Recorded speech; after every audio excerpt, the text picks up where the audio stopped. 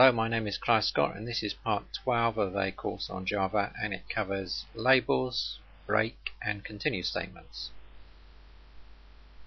Any statement can be given a label, and a label consists of an identifier followed by a colon. And that label identifier can be the same as anything else basically in the system, any sort of package name, method name, class interface, field or anything like that.